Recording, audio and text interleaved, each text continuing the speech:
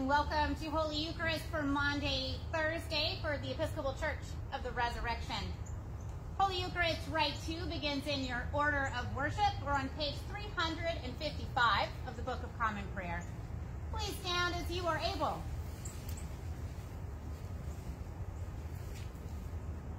Bless the Lord who forgives all our sins. His mercy endures forever. Almighty God, to you all hearts are open, all desires known, and from you no secrets are hid. Cleanse the thoughts of our hearts by the inspiration of your Holy Spirit, that we may perfectly love you and worthily magnify your holy name, through Christ our Lord. Amen. Lord, have mercy. Christ, have mercy. Lord, have mercy. The Lord be with you. And also with you. Let us pray. Almighty Father, whose dear Son, on the night before he suffered, instituted the sacrament of his body and blood, mercifully grant that we may receive it thankfully in remembrance of Jesus Christ our Lord, who in these holy mysteries gives us a pledge of eternal life, and who now lives and reigns with you and the Holy Spirit, one God, forever and ever. Amen. Amen. Please be seated for the readings.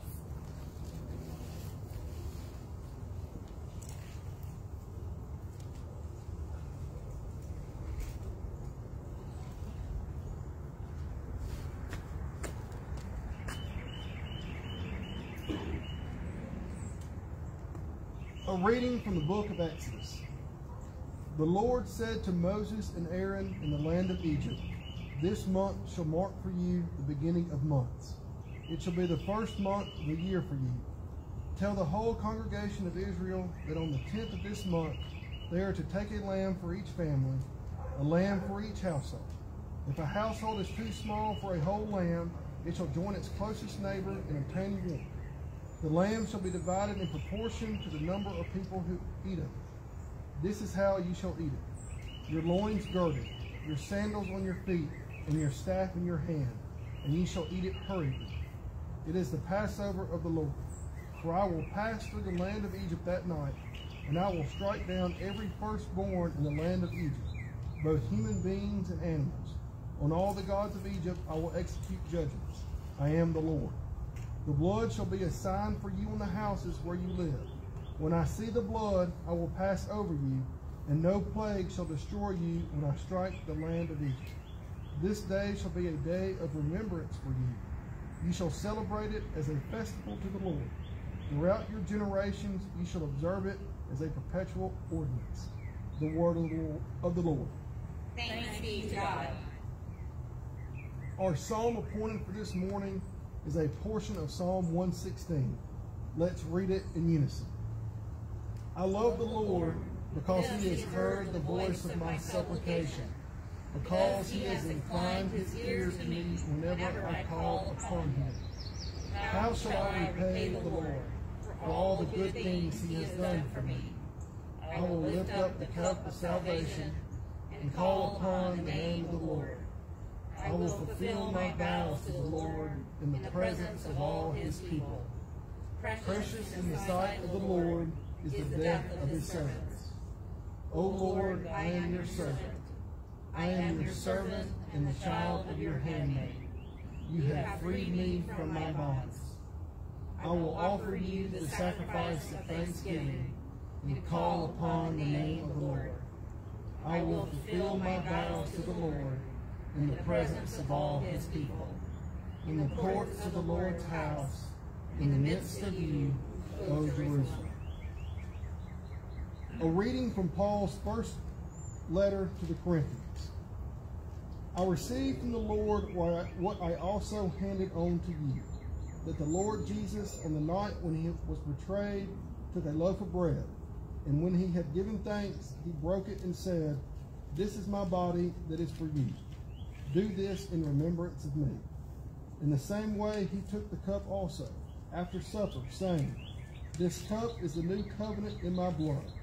Do this as often as you drink it in remembrance of me. For as often as you eat this bread and drink the cup, you proclaim the Lord's death until he comes." The word of the Lord. Thanks be to God.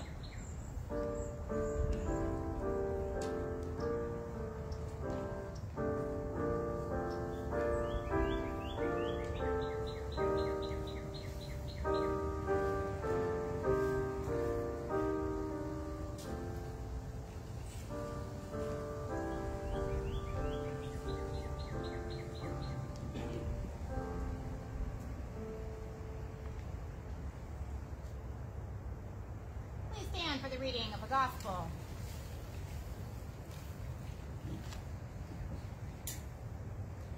The Gospel of our Lord Jesus Christ, according to Luke.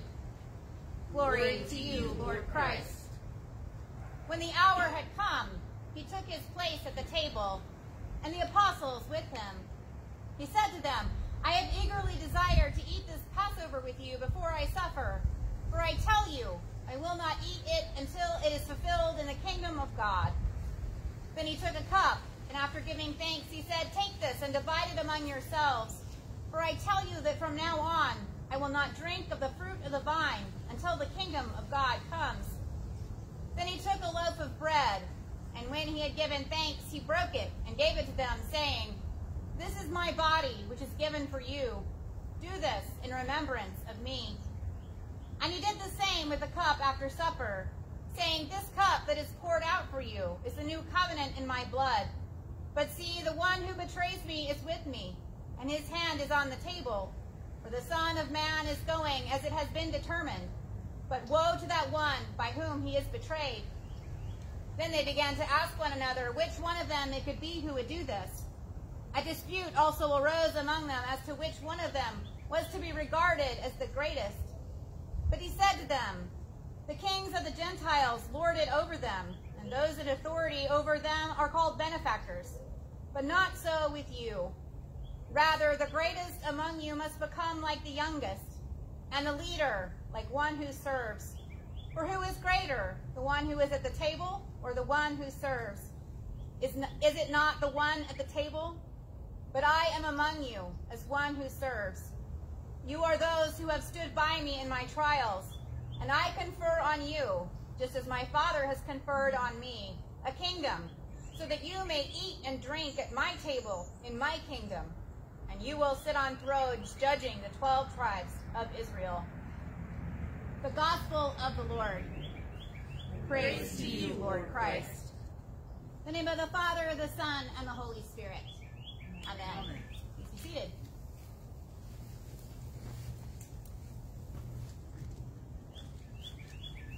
Meals are important. Sure, of course, for the basic and functional reasons we need to eat to fuel our bodies and minds to go about the business of our lives.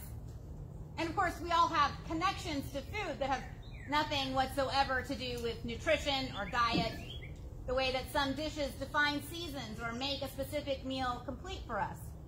Foods we associate with times or places, and of course, we all have our favorites. Most of us have memories of big occasions, birthdays, holidays, other celebrations, planned or impromptu. And many of those memories begin or center at a table. But more so important are the people we share meals with. Family, friends, people from churches, or strangers we happen to meet by chance across a table. In the past year, of all the things that have changed for us, how we share a table is one of the biggest, which for me at least truly makes me reconsider what it means to share a meal. The Gospels are full of shared meals, both in accounts and parables, and such a table and meal are at the center of tonight's Gospel reading. At this table, Jesus gathers with his disciples for what he knows will be his last meal with them. Jesus has already been trying to prepare those closest to him for what is coming, for the events that will unfold in just moments from this table. He's tried to help them understand what will happen, but more importantly, he's tried to teach them how to live with God at the center of their lives. He's tried to teach them how to be with each other and how to love each other. And there are moments where those disciples shine, the moments where they seem to get it, to grasp what they've been taught. And yet there are others where they're truly human. They still don't truly understand, not about discipleship, nor about what's coming, what it all will mean. And how could they? Even at this last meal, they're comparing themselves to one another, worrying about who is the greatest. Worries that will soon be replaced. During this last meal, Jesus urges them to remember what he's taught them, what they should already know. He gently reminds them that his time with them is quickly drawing to a close. He urges them to love each other and issues one last command: to continue gathering as a community that is set apart, a community that belongs exclusively to God and to the kingdom of God, rather than to society or even family. To gather and remember who it is they followed and should continue to follow even after he's no longer with them. He commands them to continue gathering and to continue sharing a meal. This act of gathering will evolve. This meal will look different as time progresses, with a different kind of table. It will, as commanded, be the point we remember, and will become the central act of worship and focus for communities from the earliest days of what we have come to call the church, just as Paul records in his letter to the Corinthians. Of all the things we are commanded, of all the things as followers of Christ we are to do, this is the one act we are fundamentally called to do as the church, as a gathered corporate body. That is not only something we physically do, but in turn defines who we are and names who we follow.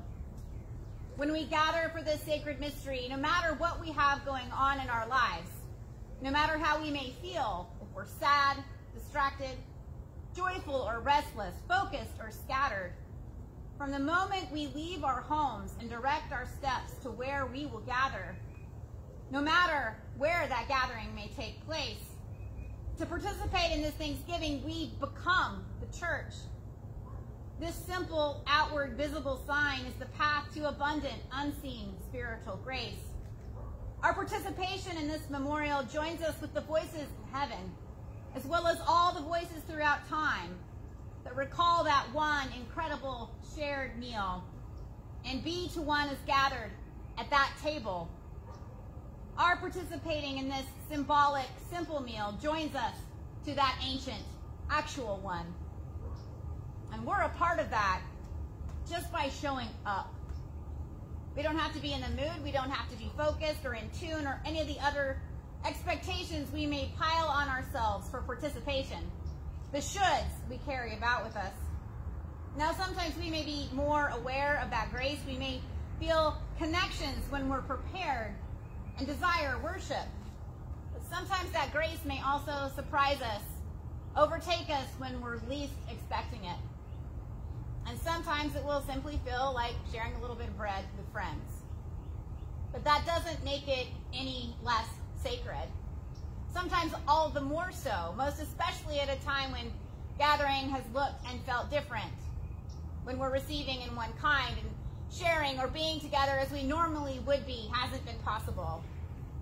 If anything, after these past days, I think we have been asked to consider how sharing a bit of bread with friends really is sacred, and how missing that act has revealed to us just how important it can be, as a reminder, if we were already aware, or as a whole new depth of understanding of what it means to each of us.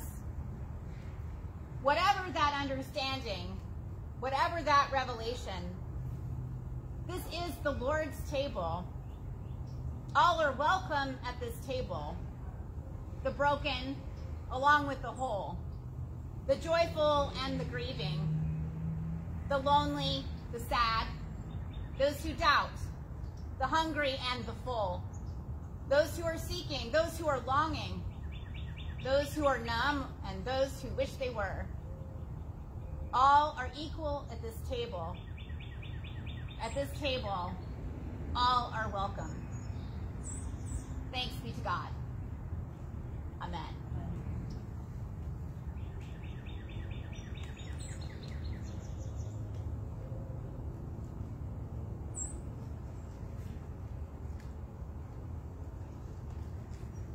Continuing in your service bulletin or turning to page 358, let us stand together and reaffirm our faith with the words of the Nicene Creed. We believe in one God, the Father, the Almighty, maker of heaven and earth, of all that is seen and unseen.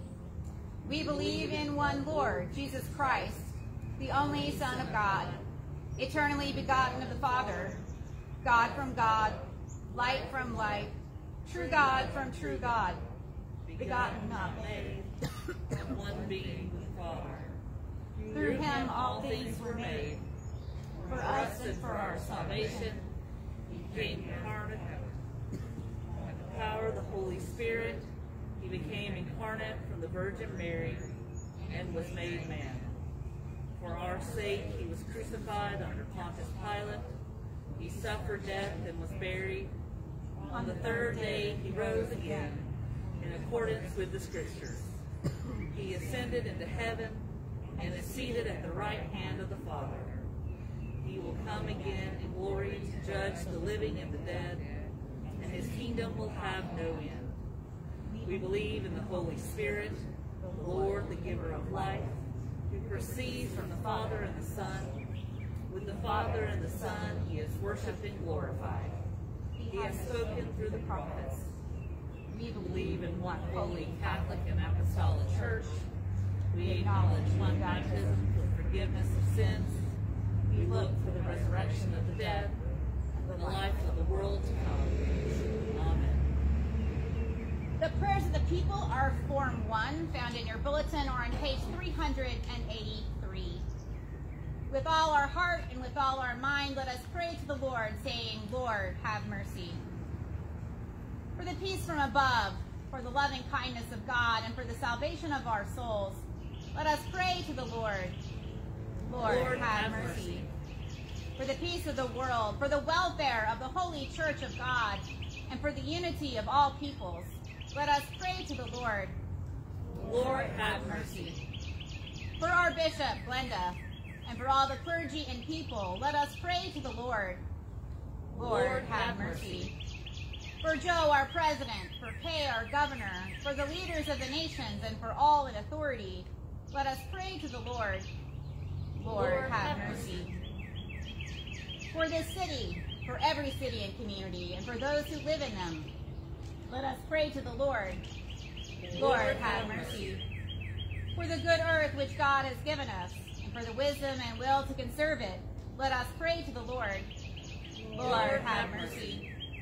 For the aged and infirm, for the widowed and orphans, and for the sick and the suffering, let us pray to the Lord. Lord, have mercy. For the poor and the oppressed, for the unemployed and the destitute, for prisoners and captives, and for all who remember and care for them, let us pray to the Lord. Lord, have mercy. For all who have died in the hope of the resurrection, and for all the departed, let us pray to the Lord. Lord, have mercy. For deliverance from all danger, violence, and oppression and degradation, let us pray to the Lord. Lord, have mercy. For the absolution and remission of all our sins and offenses, let us pray to the Lord. Lord, have mercy. That we may end our life in faith and hope, without suffering and without reproach, let us pray to the Lord. Lord, have mercy. In the communion of all the saints, let us commend ourselves and one another and all our life to Christ our God. To thee, O Lord our God. Lord Jesus Christ, you said to your apostles, peace I give to you, my own peace I leave with you. Regard not our sins, but the faith of your church, and give to us the peace and unity of that heavenly city, where with the Father and the Holy Spirit you live and reign, now and forever. Amen. Let us confess our sins against God and our neighbor. Most merciful God, we confess that we have sinned against you in thought, word, and deed, by what we have done and by what we have left undone. We have not loved you with our whole heart. We have not loved our neighbors as ourselves. We are truly sorry, and we humbly repent. For the sake of your Son, Jesus Christ, have mercy on us and forgive us, that we may delight in your will and walk in your ways, to the glory of your name. Amen. Almighty God, have mercy on you. Forgive you all your sins through our Lord Jesus Christ. Strengthen you in all goodness, and by the power of the Holy Spirit, keep you in eternal life. Amen. The peace of the Lord be always with you, and also with you. Peace, my friends.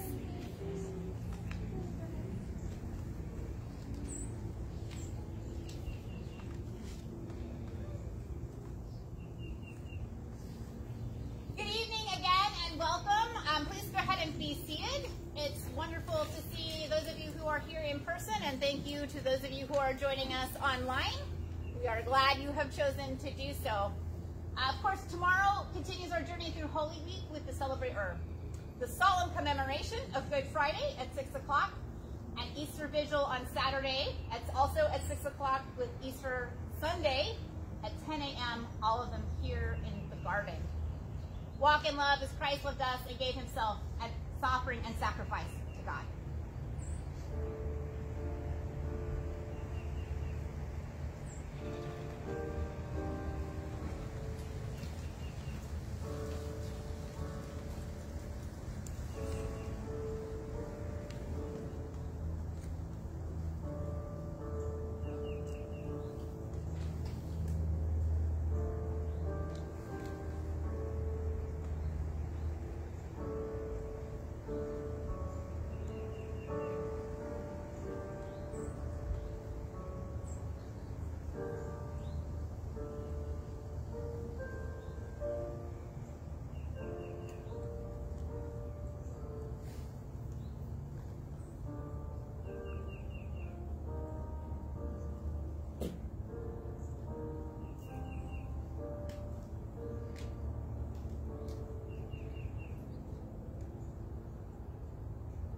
Eucharistic Prayer C continues in your bulletin or begins on page 369 of the Book of Common Prayer.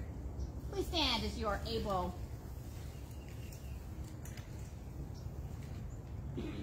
The Lord be with you. And also with you. Lift up your hearts. We lift them to the Lord. Let us give thanks to the Lord our God. It is right to give him thanks and praise. God of all power, ruler of the universe, you are worthy of glory and praise. Glory to you forever and ever. At your command, all things came to be. The vast expanse of interstellar space, galaxies, suns, the planets in their courses, and this fragile earth, our island home. By your will they were created and have their being. From the primal elements you brought forth the human race and blessed us with memory, reason, and skill. You made us to be the rulers of creation, but we turned against you and betrayed your trust, and we turned against one another. Have mercy, Lord, for we are sinners in your sight. Again and again you called us to return. Through prophets and sages you received your righteous law, and in the fullness of time you sent your only Son, born of a woman, to fulfill your law, to open for us the way of freedom and peace. By his blood he reconciled us. By his wounds we are healed. And therefore we praise you, joining with a heavenly chorus, with prophets, apostles, and martyrs, and with all those in every generation who have looked to you in hope, to proclaim with them your glory in their unending hymn. Holy, holy, holy Lord, God of power and might, heaven and earth are full of your glory. Hosanna in the highest. Blessed is he who comes in the name of the Lord. Hosanna in the highest. And so, Father, we who have been redeemed by him and made a new people by water and the Spirit, now bring before you these gifts. Sanctify them by your Holy Spirit to be the body and blood of Jesus Christ our Lord. On the night he was betrayed, he took bread, said the blessing, broke the bread, and gave it to his friends and said, "Take, eat. This is my body which is given for you. Do this for the remembrance of me."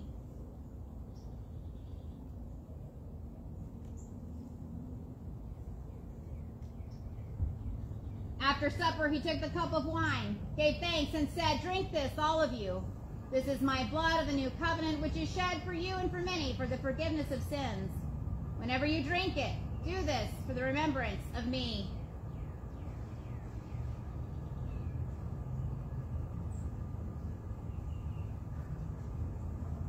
Remembering now his work of redemption and offering to you this sacrifice of praise and thanksgiving, we celebrate his death and resurrection as we await the day of his coming.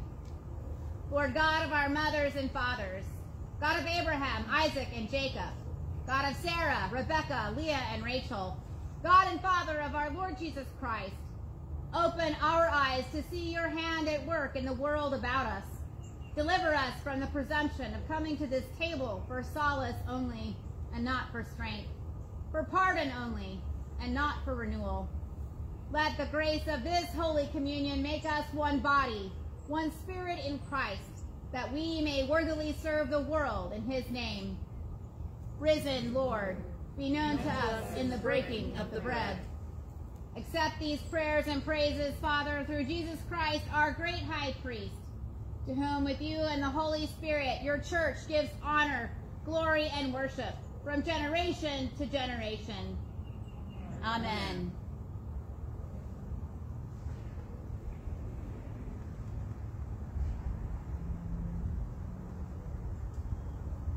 And now, as our Savior Christ has taught us, we are bold to say, "Our Father, who art in heaven, hallowed be thy name. Thy kingdom come, thy will be done, on earth as it is in heaven. Give us this day our daily bread, and forgive us our trespasses, as we forgive those who trespass against us. And lead us not into temptation, but deliver us from evil. For thine is the kingdom, and the power, and the glory, forever and ever. Amen."